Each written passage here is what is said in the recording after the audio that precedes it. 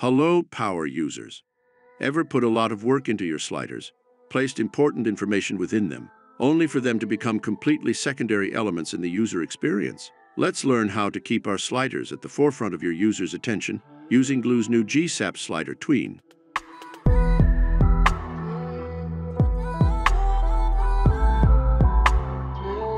Let's take a look at what we have here. This amazing slider has been built entirely using Elementor containers and widgets thanks to Gloo's Slider Power feature. Sliders like these, made with Slider Power, can replace entire sections of our landing pages to keep them from becoming overly long. However, if we put some important information in slide 3, the user might just choose to scroll down and miss it.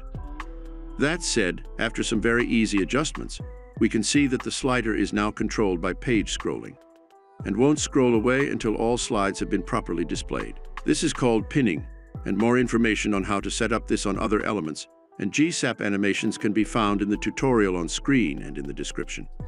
Once the last slide has been seen, we can now scroll past the first slider and see that we've done the exact same thing for our slides widget down here. Again, all slides will need to be shown before the entire widget scrolls away, after which we'll see that this works on our image carousel widget as well.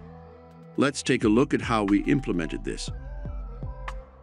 Starting from our Slider Power slider up here, there's an important distinction that needs to be made between our containers here. So let's take a look at our navigator. As we know from our Slider Power tutorial, we have a container that we called Slider, which is the one we enabled Slider Power on and did our setup in.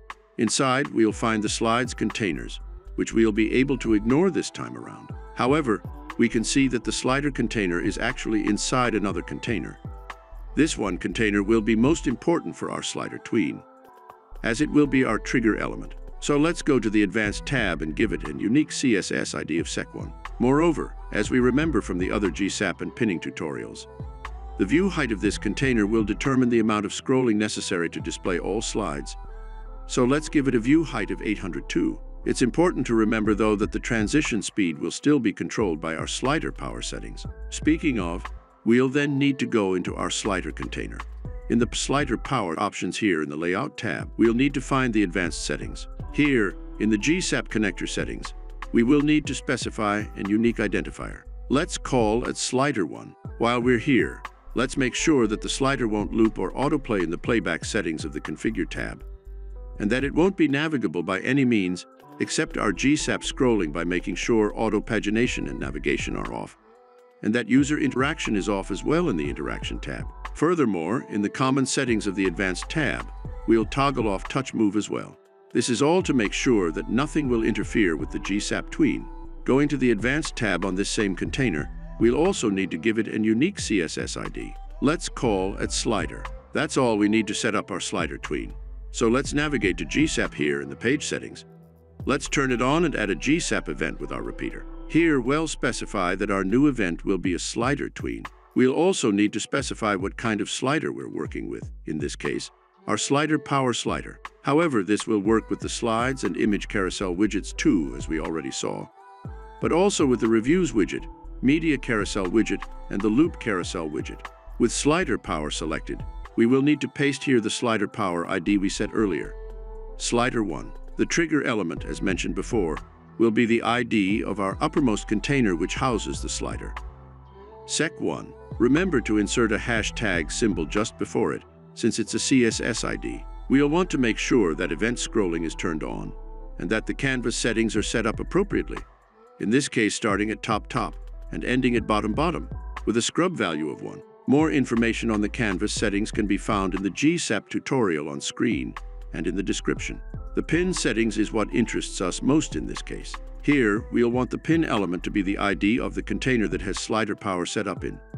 Just remember that this is not the Slider Power ID, but the ID of the container itself that we've set before, in this case, Slider. Let's toggle on pin spacing as well, as it might help in some applications. By updating the page, we can see that our pinning is working as intended for our Slider Power slider. To replicate the pinning effect on our slides and image carousel widgets, the steps are similar, but even simpler. Let's do it on both of them. We can see both containers with our widgets in them have a quite tall view height of 500.